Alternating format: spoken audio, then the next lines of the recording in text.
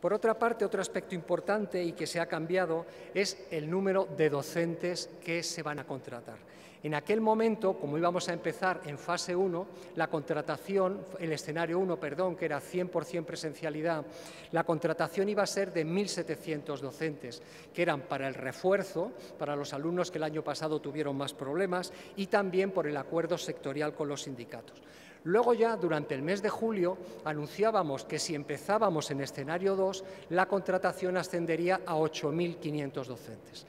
Ahora,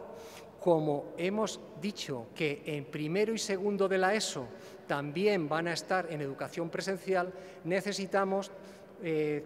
contratar 2.000 docentes más para primero y segundo de la ESO y, por tanto, el número llegaría a los 10.610, casi 11.000 docentes. Luego, el plan de refuerzo es muy importante para nosotros, eso no es novedoso,